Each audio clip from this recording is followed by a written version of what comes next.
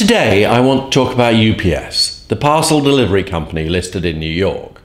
It first came to our attention in May 2017, when we noticed that rather than invest in growth or even pay down the pension deficit, it was borrowing money to fund stock buybacks. Given the boom in e-commerce, this seemed a little silly and somewhat unfair to staff.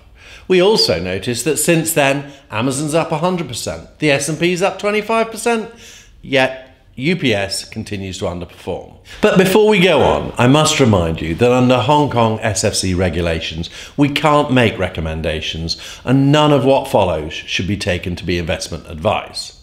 However, if you are looking at UPS as a potential investment, we think it would be wise to consider the following. First, governance. We think it's often wise when looking at an investment to understand management's incentives because that tends to lead to management action. And when we look at UPS, we see that management is rewarded for short-term share price performance. This would explain why they borrowed money to prop up the share price. This is fine, but the minimal investment in growth means that sales have stagnated. Essentially, the business value is being hollowed out to generate bonuses for management. Second, we look at the accounts. Some very interesting decisions have been made. First of all, although CapEx has just tripled, the asset lives have also been extended, reducing the annual depreciation expense, boosting profits. Again, pension performance forecasts have been very optimistic, further reducing the annual pension expense. Finally, they seem to have taken advantage of the new rules on lease accounting.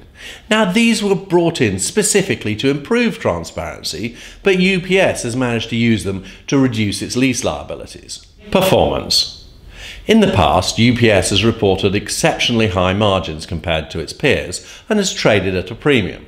However, we think these margins were unrealistically high.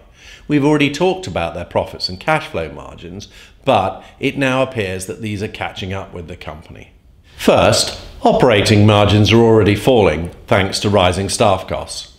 We suspect this is because they underinvested in automation, which is why they're now suddenly tripling CapEx. Second, we've already mentioned that we think their pension expense is somewhat low, but ironically, they hardly make any cash contribution to the pension fund, and so as a result, thanks to an accounting anomaly, their cash flow is boosted. We think when the market starts to understand these anomalies, or at the very least they start flowing through into the accounts, the valuation will start to look very different.